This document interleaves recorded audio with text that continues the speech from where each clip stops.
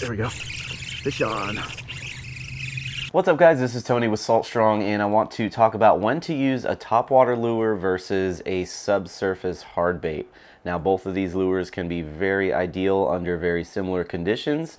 However, when it comes down to how the fish are responding to your lures, that will really decide which one would be best, and also the time of day as well. So the two lures that I have here, this is our Moonwalker topwater lure, which we sell on our shop page at fishstrong.com. And then also our new Skinny Lipper, which is a hard-bodied jerkbait.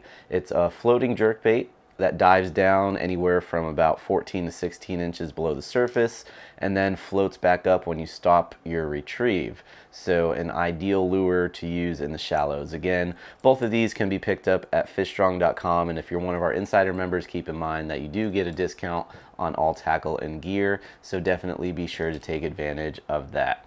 So now, as far as which lure to use when, usually first thing in the morning, I'm going to start out with a topwater lure, especially in the warmer months, you know, spring, summer, and early fall. Topwater can be ideal under overcast conditions, low light conditions, because those fish are feeding up to the surface, so they don't want that sunlight in their eyes.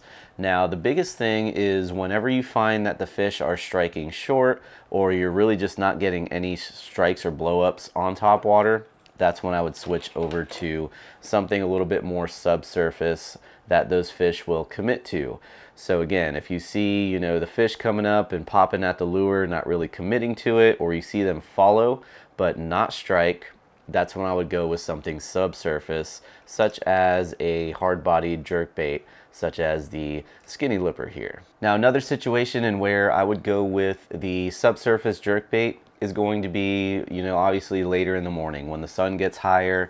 You know, those fish really aren't going to go after topwater. That's when I would switch to something subsurface, because again, those fish aren't going to be as willing to strike up at the surface as they would be early in the morning when the light is a little lower. So this is something you can throw all day, and even in the morning. You know, you don't necessarily always have to use a topwater in the morning. Something that is subsurface, just below the surface, can definitely get the job done. Now, even though lures are obviously very important when it comes to actually hooking in a fish and catching fish, what's most important, and I feel a lot of people have an issue with, is consistently getting into the right spots at the right time.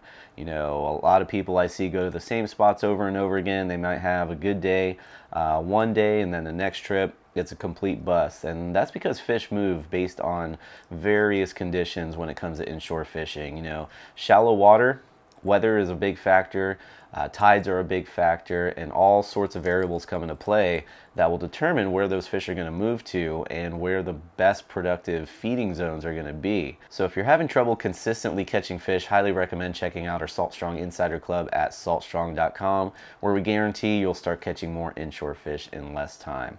So that will wrap up this video. Again, if you need any of these lures, we sell them on our shop page at fishstrong.com. You can pick them up there. And if you have any additional questions or comments, or any tips you would like to share when it comes to using topwater lures or subsurface jerkbaits, definitely let us know in the comments and down below. Until next time, thanks for watching, and I'll see you on the next video.